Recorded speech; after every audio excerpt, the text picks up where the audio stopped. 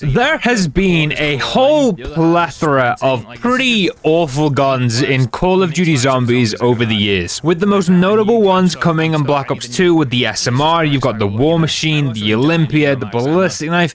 I'd even throw the jet gun into that conversation as well. However, Black Ops 2 isn't the only Call of Duty Zombies game that has its fair share of stinky guns.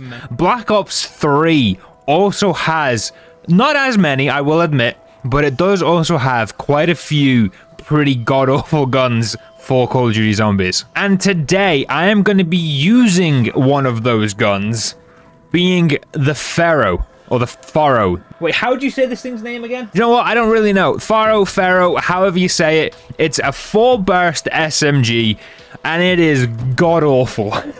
I don't think I ever saw a single human being run this thing in multiplayer, even though I didn't play much of that game in multiplayer, because let's be honest, kind of sucked. Kind of sucked. I'm going to say it. Kind of sucked. But we're not here to talk about MP, we're here to talk about zombies. That's probably going to annoy some people. But the Pharo, just, it's not a good gun. Like I said, it's a 4-burst SMG. Firstly, it's a burst fire gun. No one who likes burst fire. Actually, no, now I say that, the Dredge is also a burst fire gun, and I do like that thing. But who likes burst fire SMGs? I mean, like who? Like, actually, I am asking, like, genuinely who? Now, I knew using the Pharo SMG was going to be a challenge in itself, so I booted up Ascension. Now,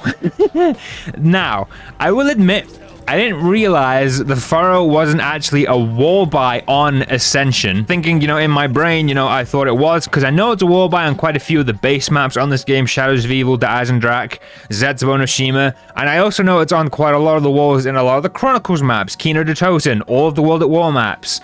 So in my head, my naive head, I was like, it's probably on Ascension. Yeah, it's just not. It's just not. It's really just not. However, it is in the box, and I do take it down here on round 6 on Ascension, and I don't know if that gun in the box is a Vespa or a Pharo, and I'm not gonna lie, I think it might have been a Vespa, could have been the Pharo. Both kind of look the same to me. Gun racism, you know what I'm saying? But like, I don't know, yeah, I don't know which one that was. But we take it down, and then I decided, you know what? It's not on the wall on Ascension, so that means I can't get ammo reliably on Ascension anyway. So I switched maps, and I switched maps to Zetsubo no Shima.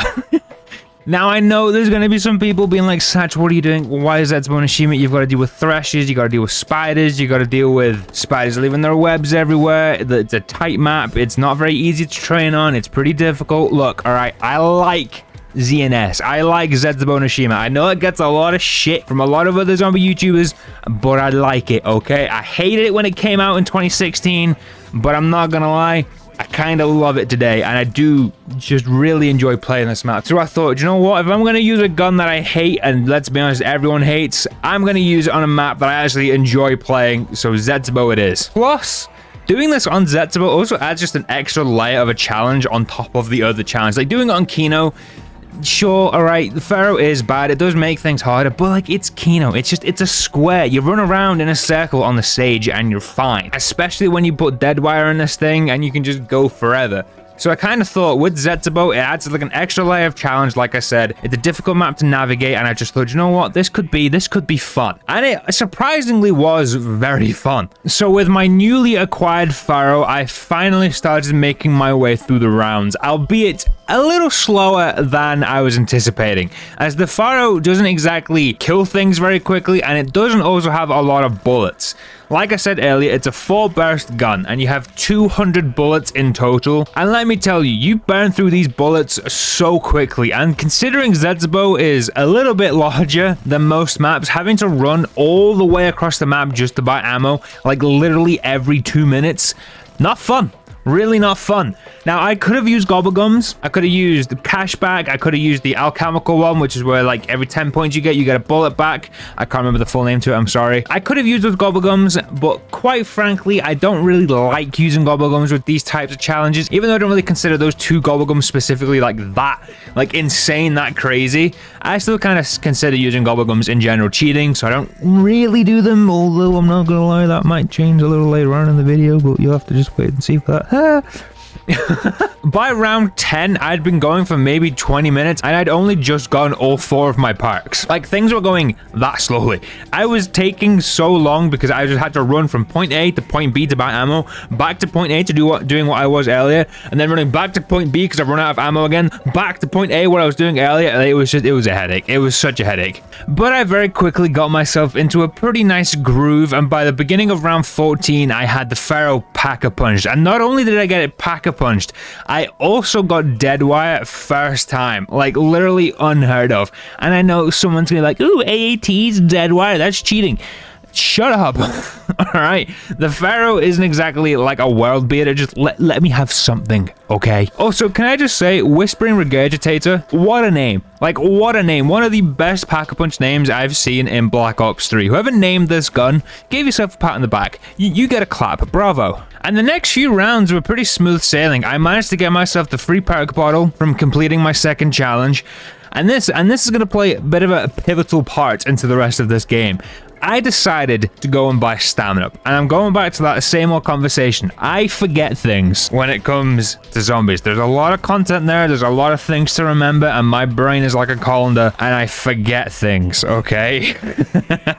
And on this map, there is a specific boss fight with a spider. So, I got my KT4 built, and I went over to battle said spider, only to realize the Pharo doesn't exactly pack much of a punch when you're fighting like a 15-foot tall spider that will absolutely annihilate you if given the chance.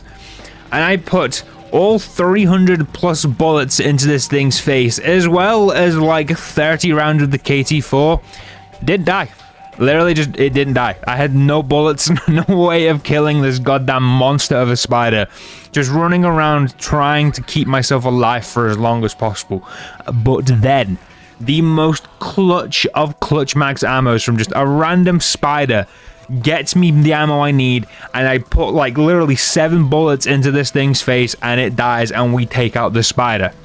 Now, you might be thinking to yourself, Satch, why do the spider boss fight on round 26 of all rounds and not having any free perk spaces? Well, that's because I thought Widow's Wine was like a free perk no matter what. It went into your inventory no matter how many perks you had. I was very wrong. I was just trying to exit this tunnel, realizing there's going to be a full wave of zombies waiting for me at the exit. I thought, that's fine. I've got dead wire in my Pharo. I've got a full mag of ammo. I'll be fine with that. What I wasn't fine with the fact that I got baited and I didn't actually get Widow's Wine. I would have got Widow's Wine if I didn't buy Stamina Up, but I didn't do that. I did buy Stamina Up and I got trapped and I went down and then I died literally like 2 seconds later. So yay! But that isn't where this story ends. Oh no, because that would be too easy. You see, the masochist part of my brain won today, and I decided to run it back. Now, this run was a little bit shaky, I won't lie. I wasn't recording all of it, but I did take it down on round 20, which was quite frustrating, as I was trying to do one of my challenges. Took it down, and I thought, you know what, it's fine. Sometimes the best runs require a little bit of early failure. And I thought that was starting to prove true, as we beat round 26, and then it wasn't until round 28 where I could have just simply bought ammo for the Pharo. I could have, but I didn't. You see, because I saw a max ammo drop, and I also saw a bunch of zombies get fried by dead wire, and I thought to myself, I could make that. I can go for that. So I'm gonna do that. And I tunnel vision the max ammo. I got trapped and I went down. But that was fine, because I recovered, I got all my perks back, and I went again.